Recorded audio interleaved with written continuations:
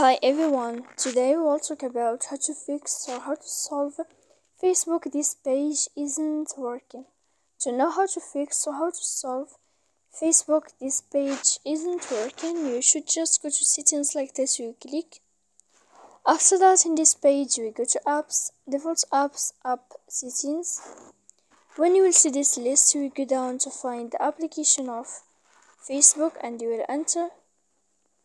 Then in this page we go to click for stop.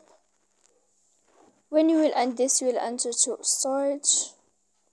After that you will click clear cache. Then you will go to click clear data. And when you will end all this stuff here, as you see, you can update your application. So please don't forget to support us by like and subscribe. See you next time in another video. And thank you for your attention.